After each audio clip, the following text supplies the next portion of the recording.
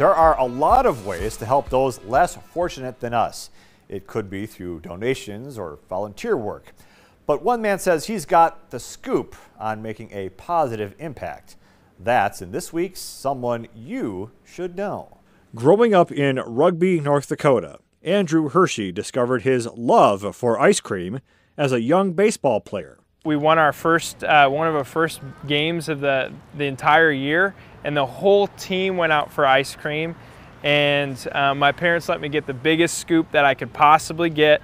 That memory wouldn't melt away while being raised by a pastor and nurse. Though he says he wasn't drawn to either of those career fields, his parents made an impression on him. I learned how to care for people through their servant leadership and their love. Hershey's done just that as a missionary, traveling around the world with a passion for business and from a longing to bring hope to people that might not have what we have here in America, and also to see the hopelessness and figure out how we can bring that hope. His wanting to help attitude might lead you to believe why FOMO is part of the name of his business.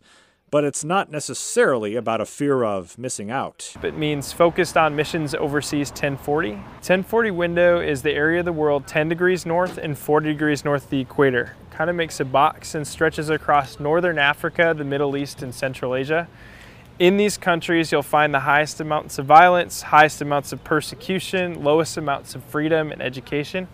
And we have identified this as an area that we want to be a part of, bringing hope and light into the world too. That's why Hershey says 100% of business proceeds help get businesses started overseas.